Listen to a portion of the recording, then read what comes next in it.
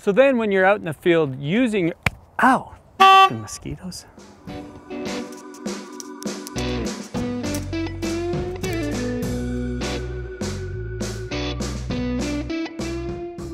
Today I have a super quick video on calibrating your meter. One of the most important things you can do when you buy a new meter or buy a used meter. This is what I'm doing. I'm calibrating my meters today. I haven't calibrated them all winter. And a lot of photographers don't realize when you buy a brand new light meter, you need to calibrate it. It's not always set up perfectly, or I should say the light readings don't work as they should. And there's a simple way of figuring this out and a simple formula for figuring this out too. You take the box speed of the film you're shooting. So in this instance, I'm shooting 400 ISO and my shutter speed would be 1/500th. And since it's a bright sunny day with no shade, no cloud cover, my meter reading should be 500th at f/16. That's the sunny 16 rule. But this meter right here, it gives me a meter reading of 500 at 16.4. So this meter is out by over 1/3 of a stop. My Minolta meter here gives me the correct reading at 500 at f/16. So that means whenever I use my meter in any direction, it's going to give me the correct exposure.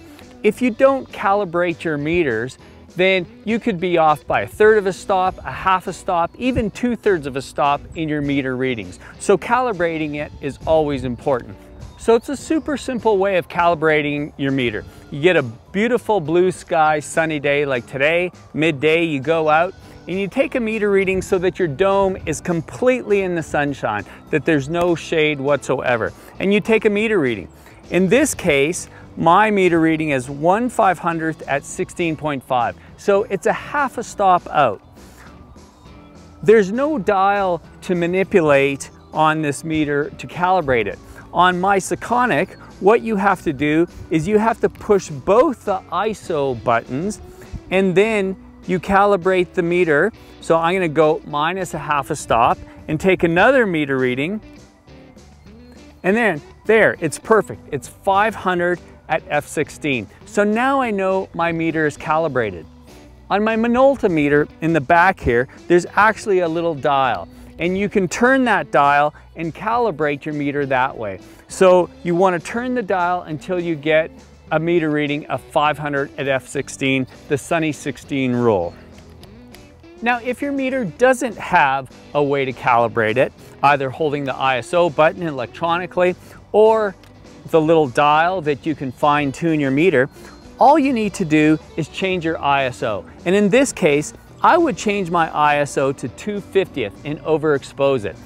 And then I would set up my meter that way. So now I would know that I would have to overexpose my meter or set the ISO for 1/2 a stop, approximately 1/2 a stop from box speed to get the correct exposure. So that's the third way of adjusting your meter. For those of you who've watched my videos, you know I use a light meter a lot. Having a properly calibrated light meter is key.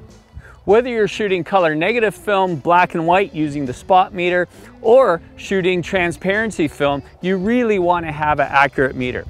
So thanks for watching this short video, but super important video on calibrating your meter. If you liked it, give me a like, hit subscribe. Happy shooting. See you next time. Cheers.